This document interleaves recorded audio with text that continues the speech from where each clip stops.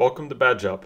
This is a getting started tutorial which will give an overview of the major components in BadgeUp, primarily using the dashboard with a focus on Sponge users.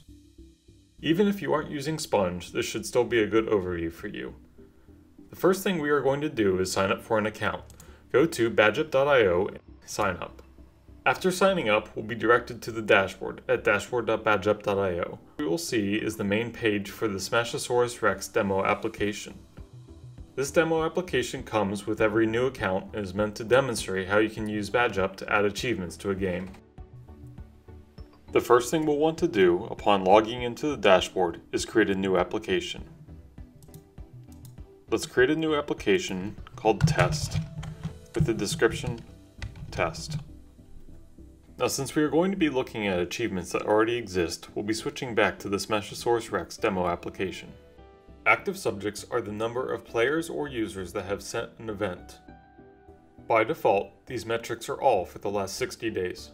If we go to the Achievements tab on the left side panel, we can see a list of achievements. Let's use the gear icon to edit one. Let's edit the Anger Management achievement. You can see that we have a name and description. If we look at the criteria section, we can see that there is one criterion. By the description, we know that it evaluates to true when the player smashes 10 or more objects. BadgeUp has the capability to evaluate large sets of criteria using grouped and/or operators. Criteria can also be used in multiple achievements simultaneously. You can't see this on the screen, but by default, achievements may be earned only once per subject. Optionally, we can set the Earn Multiple option to true to let the subjects earn the achievement more than once. Now that we understand how criteria and achievements fit together, let's take a look at criteria in detail. Let's edit the criterion that was used in the Anger Management achievement. You can see that we have again assigned a name and description. Criterion key field is used to match against incoming events. For Sponge, these events are automatically sent by the plugin. You just need to determine what event key you are listening for and put it here. There are two types of criteria, basic and dynamic. Basic criteria simply perform comparisons and are very fast to evaluate. Let's expand the dropdown and look at the possible comparison operators. As you can see, there are quite a few operators. The most useful ones will likely be greater and greater than or equal to. These are represented as @GT and @GTE, respectively. To the right, we can specify a threshold.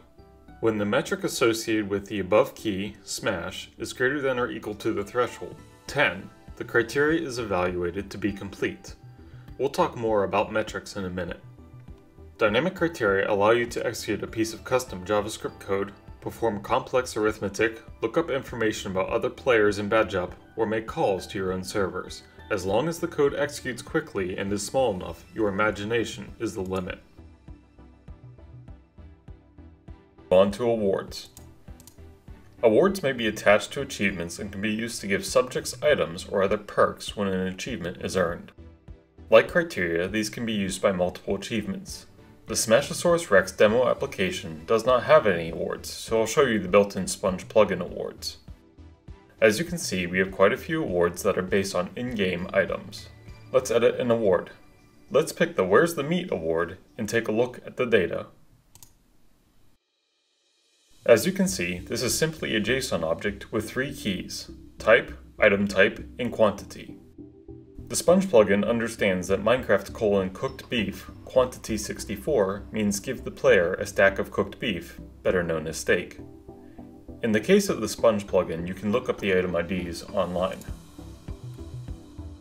We mentioned metrics when speaking about criteria thresholds. Metrics are a collection of values for a given subject. These might include distance traveled, logs chopped, or zombies killed. They contain a current snapshot of everything BadgeUp knows about a subject. When an event is processed, it modifies a metric. For instance, if a player were to chop a log, an event would be sent to BadgeUp with the increment modifier.